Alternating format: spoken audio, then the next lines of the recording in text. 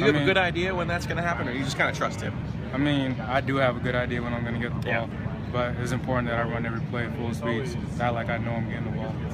And is that harder to get into a rhythm when there's a lot of guys, or do you like it this way where you can kind of, I mean, you can pick your shots, I guess is what I'm saying. Yeah, basically. I like the way it is right now. You do? Yeah. It'll probably have a little bit more workload for you in the first couple weeks there without Shad. How do you go about that? I know you had a lot of carries in the bowl game, I thought.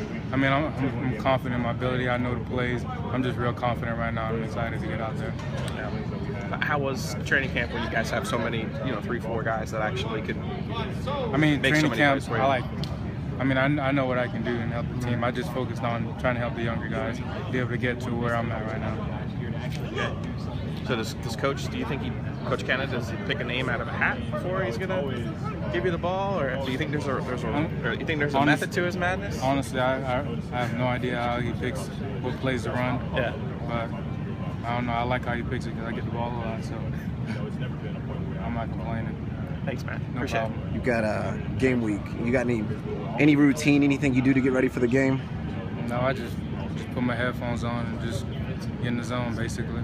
You listen to anybody when you get in the zone? I mean, I listen to a lot of gospel music. Just keeps me calm, keeps me not too jittered and stuff like that. So keeps me calm and confident. I think that's pretty cool. A lot of people listen to stuff that hypes them up. You listen to gospel music to kind of keep you cool?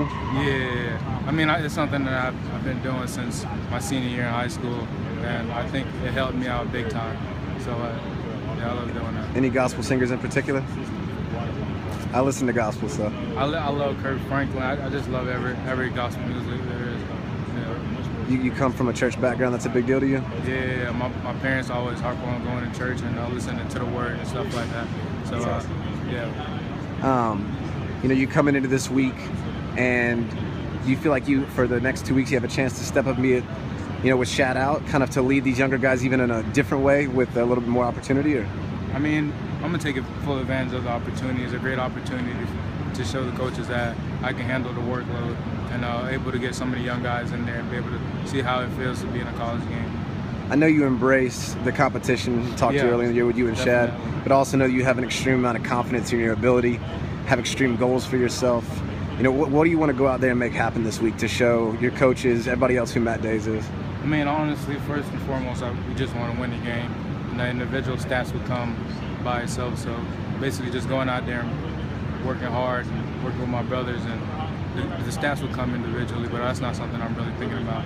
Talk about DeQuay. He came out here, got the number 2 spot. I think some people might have thought that they'd have seen him at 3. Talk about what he did and how he's proven himself. I mean, he had a great camp. He waited 2 years for this opportunity, and I definitely think he's going to take full advantage of it. And I can't wait to see him play.